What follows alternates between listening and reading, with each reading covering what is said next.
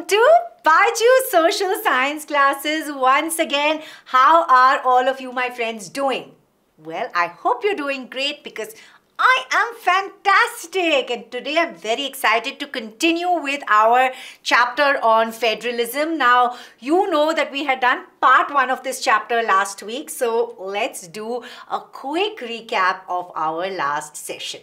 So, in the last session, which is basically part 1 of this chapter, we learned about what is federalism, and we spoke about the features of federalism or a federation. Now, just in case you haven't attended or watched that session, or just in case you don't remember any of the important points, you can always go and check out the part 1 video or part 1 of the session of federalism on our 9th to 10th channel. And in fact, I would recommend that you do, because what we're doing today is like a continuation of that particular section. So watching that video is very, very important, right? Now, let's talk about what we're going to do today. Today, we're going to be covering 2 more topics in this chapter, which is types of federalism, and we're going to be talking about what makes India a federal country. Right now, last time, if you remember, in my last session, I had asked you, is India a federal country? Well, the answer to that question is yes, India is a federal country, and we are going to be talking more about this today. So, what are we waiting for? Let's start off with our first topic for today, which is the different types of federalism. Now, can you tell me, how many types of federations do we have? If you know the answer, let me know in the comment section below. I'm sure you know the answer, right? I'm sure that most of you are watching this video after already having gone through this chapter. So basically, a federation, depending on the historical context of which it was formed, could be of 2 major types. This could either be, number 1, a coming together federation, or number 2, a holding together federation. Now, are these terms overwhelming you or confusing you? Well, that's what I'm here for. I'm here to make these terms easy peasy for you. So let's take a look at these 2 divisions individually, and then you will understand what these 2 are about. So let's start first with the coming together federation. Now, if you observe this diagram that we have over here on screen, you can see that A, B, and C, all these are 3 independent states, or basically sovereign states, right? 3 separate independent states. Now, let us assume that each of these, A, B, and C, is under the fear of being annexed or colonized or attacked by a bigger and stronger country. So, what do you think they could do, these independent states, in this particular situation?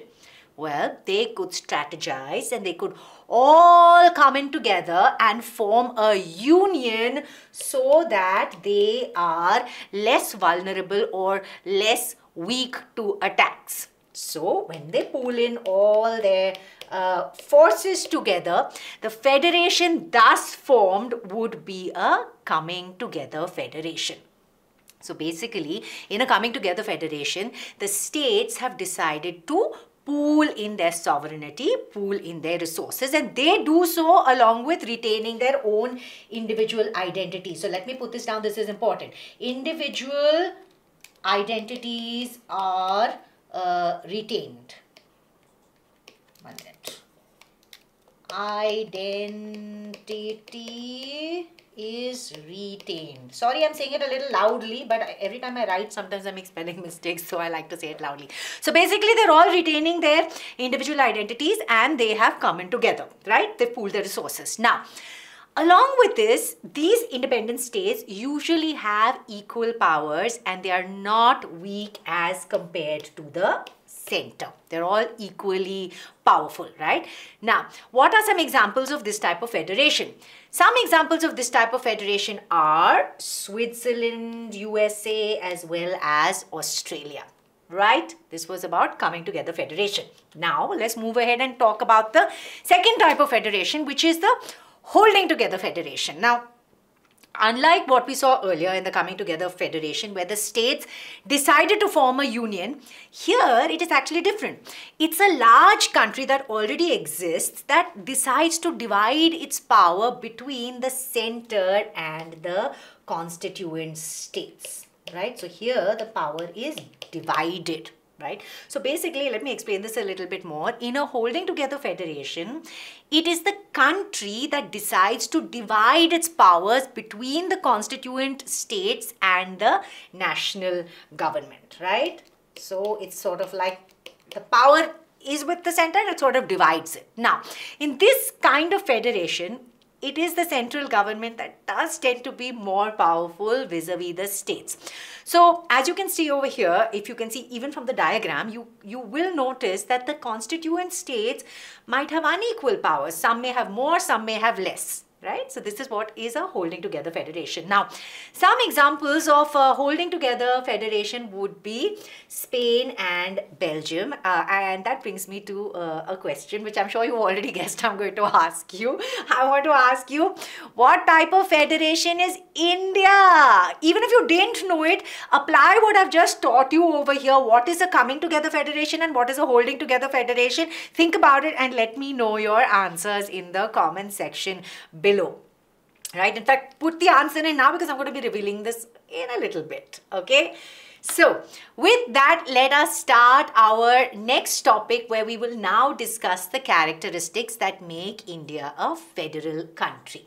Now, do you recall that one of the features of a federal type of government is that its existence and authority are guaranteed by the Constitution? I had told you this in the last session. So, let us see how our Indian Constitution guarantees the same.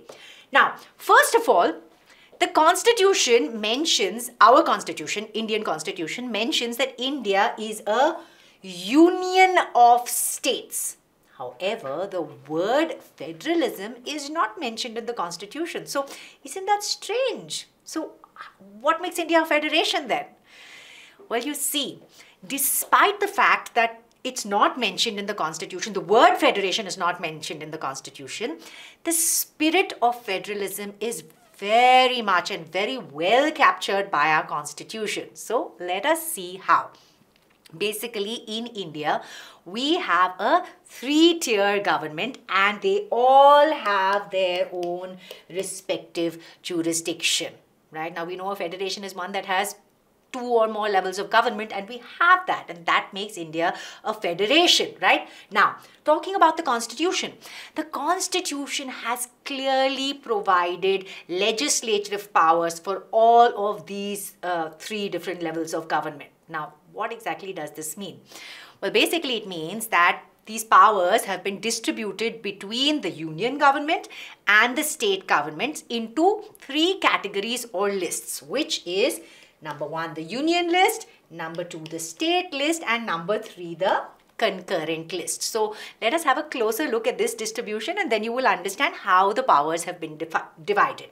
So if you take subjects like defense or communications or foreign affairs or banking, now all of these topics or subjects are obviously we know of national importance. So subjects of national importance, they come under the union list. And only the central government has the right to make laws related to these particular subjects that affect the whole country, right? Now, let's move on to the state list.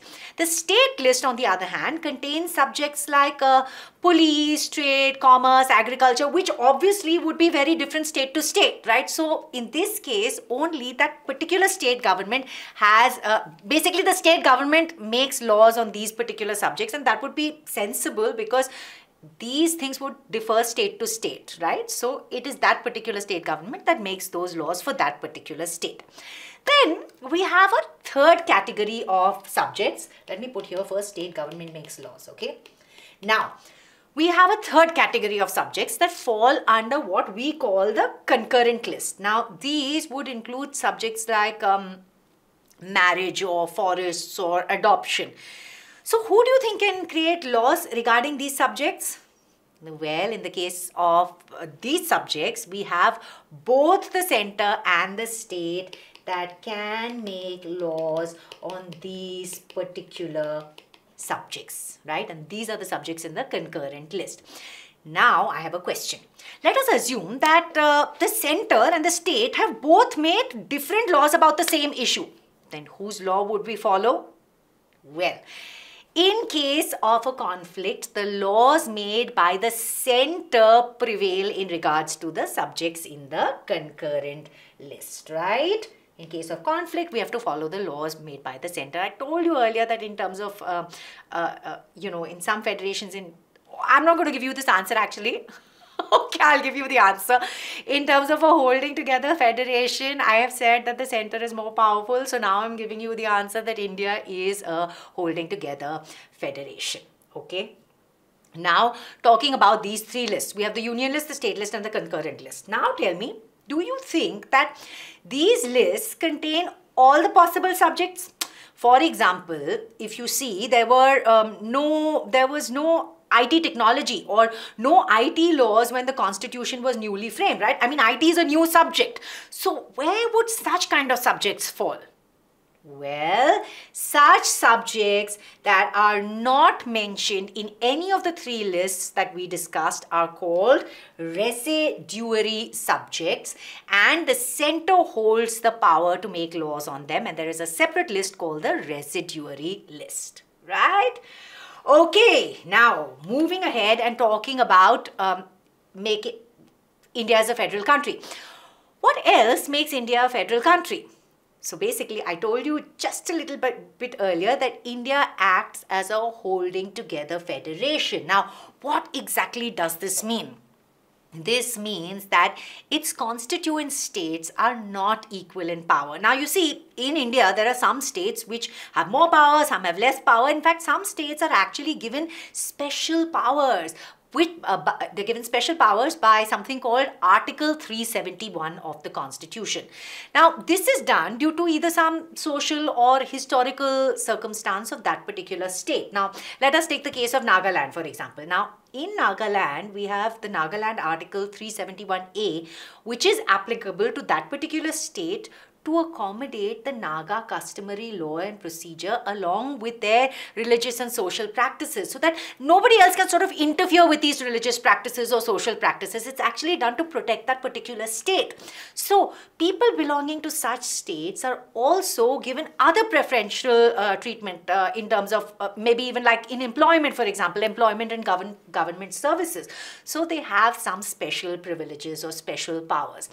Then, in terms of examples of these kind of states, you have states like Assam, Nagaland, Mizoram, and Arunachal Pradesh, all of which fall under this special category of Article 371. Now, we've spoken about states having special powers. If you see in a country like India, on the other hand, we have something called union territories, which actually have very little power. Now, do you know why? Because these areas, which we call union territories, they're actually too small to be considered a state or to be granted statehood. So while they are actually socially or culturally different enough, so they can't really be merged with the existing states, and which is why they have been given the title of union territory, right? So it is for this reason that the central government directly rules such union territories. So I'm going to put this down for you over here. The central government has special powers in running these areas, and you have examples of union territories in terms of Chandigarh, Lakshadweep, Delhi. These are some examples of union territories. Clear? Okay, I think after discussing so many points, it definitely seems like our constitution has provided us with a foolproof plan, right, of federalism. But let us say that one day we have the center that wakes up and decides to change this constitution in its favor and take away all the powers from the states. Is that possible? Well, let me tell you, it seems like our constitution has made an arrangement for something like this as well. You see, since federalism is the basic feature of our constitution, it cannot be changed unilaterally by any one tier. To change any provision regarding federalism, you need a 2/3 majority which is required from both houses of parliament, which is namely the Lok Sabha and the Rajya Sabha, 2/3 majority from each. Apart from that, you also need ratification by at least half the number of the total state legislatures. So you see, it's a little bit more complicated. You can't have anyone just waking up and changing something. So basically, this provision makes it very difficult to change federal provisions. Right? So we are just about to close this session, but before ending the session, let us quickly summarize what we did today. Basically, we studied two types of federalism, which are basically the coming together federation. I'm just putting coming over here, and the holding together federation, right? We also went ahead and we learned about what makes India a federal country, right? Well, that's it for this session. But before I close for today, I want to tell you, if you haven't yet enrolled to take this exam, which is the BYJU'S scholarship test, please go ahead and do this. If you go ahead and take this exam, you can actually go ahead and win an all expense paid trip to Australia. So please go ahead and do this. Apart from that, we have some other good news. The BYJU'S mini learning program is now free, but it is now free for only the first 500 users every week. So quickly click on the link that you have in the description box and go and put in the code YT first, and you can avail of this program absolutely free, but you have to do it fast. Alright, so that's pretty much it from me today. For more such sessions, tune into our BYJU'S 9 to 10 channel. I'm going to be putting up lots of sessions for you, and definitely do not forget to like, share and subscribe to our channel. I'm going to see you very, very soon. Bye-bye.